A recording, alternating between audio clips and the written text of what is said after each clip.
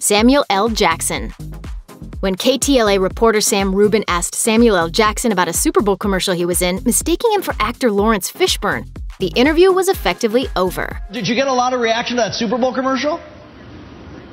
What Super Bowl commercial? Although he attempted to track back to the intended RoboCop promo, Rubin was well aware of what he'd done, saying after the interview, "That is a tape now that I believe is now going to have a life all of its own." I think you're right. But in a separate interview of his own, Fishburne told Strombo he actually gets mistaken for Jackson all the time.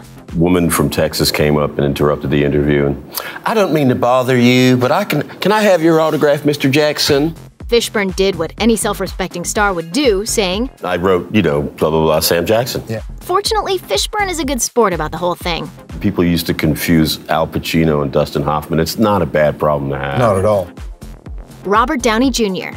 UK reporter Krishnan Gurumurthy, who's made a name for himself as a button pusher, got on Robert Downey Jr.'s bad side in 2015 by digging up Downey's widely known rocky past. I don't know how comfortable you are, talking about yourself at the moment. You have as much time as anyone else will. After a series of awkwardly personal questions about Downey's so-called dark times, Downey had had enough. I really don't. What are we doing?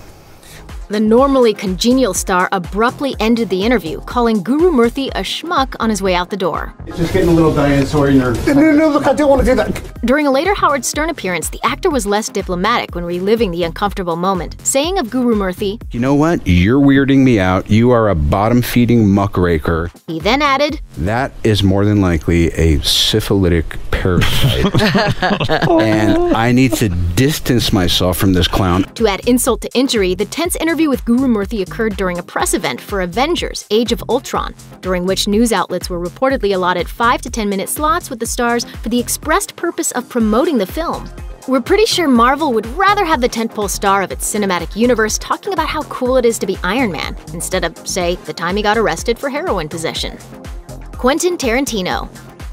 Krishnan Gurumurthy got himself pummeled with return fire from director Quentin Tarantino after attempting to draw a corollary between violent films, like Tarantino's, and mass shootings. But why it's okay to go into a movie and enjoy the violence? Yeah, well, it's a movie. It's a fantasy. It's a fantasy. It's not real life. The interview took place during promotion for the director's Django Unchained, which has no shortage of violence. When Gurumurthy repeatedly attempted to discuss a potential correlation. But why are you so sure that there's no link between enjoying movie violence and enjoying real violence? Tarantino replied, Don't ask me a question like that. I'm not biting. I refuse your question. For his part, Tarantino made it abundantly clear that he'd already spoken on the subject at length since the start of his career, and that his only intention for Gurumurthy's interview was to sell his movie. His final response on the matter? I'm shutting your butt down. And that's Jesse Eisenberg.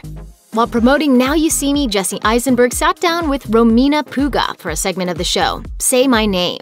He must have somehow thought he was back on the set of The Social Network because he was in full Zuckerberg mode, rapid-firing insults, even encouraging Puga to cry by saying, "You were like the carrot top of interviewers." I'm gonna go cry now. No, don't cry now. Cry after the interview's over, because otherwise I'll look like I'm responsible for it. At first, their banter seemed playful, and maybe even an attempt at wry humor. But in just under 3 minutes, Eisenberg ended up looking like a bully. I said your name into camera. What else do you want from me? Puga even edited the segment to end with her final thoughts.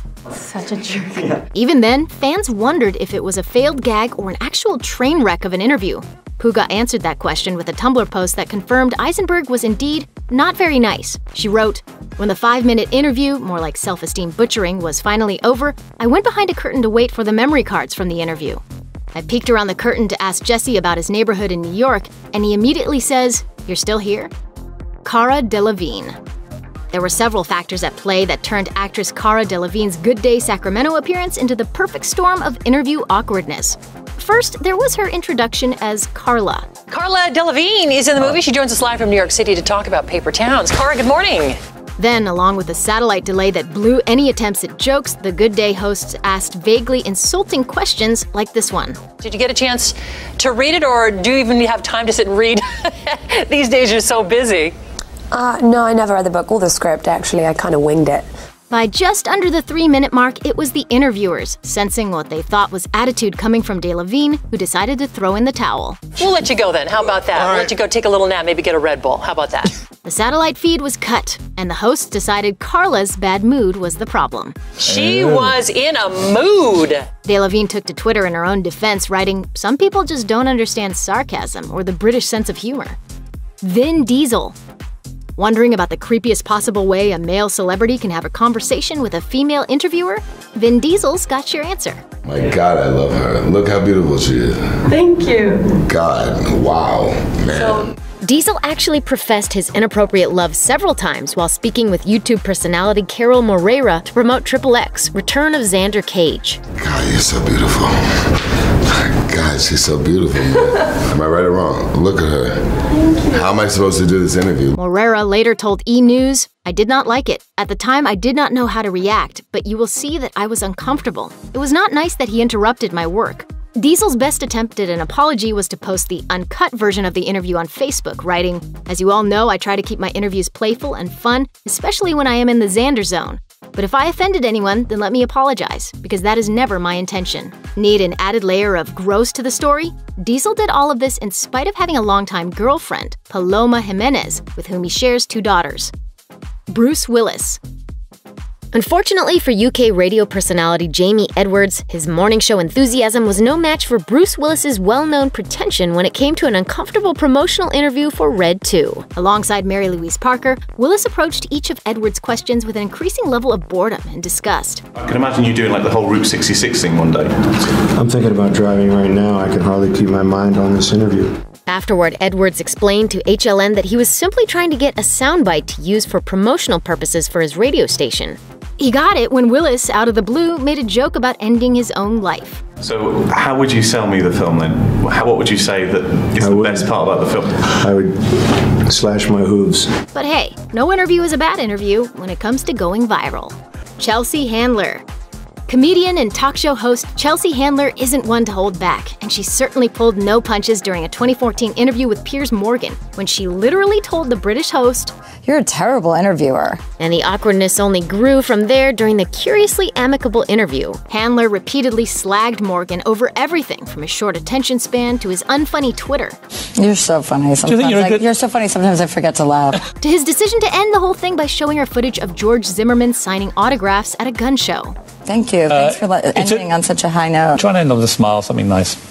You're so handsome. That'll do. But the whole interview was overshadowed by the announcement 1 month prior that Morgan's show was being canceled just 3 years after taking over for his longtime CNN predecessor, Larry King. And in case you're wondering, Handler brought that up too. When Morgan protested that he only stops paying attention to his guests when they're uninteresting, Handler said, "Well, maybe that's why your job is coming to an end." Thanks for watching. Click the Nicki Swift icon to subscribe to our YouTube channel. Plus, check out all this cool stuff we know you'll love too.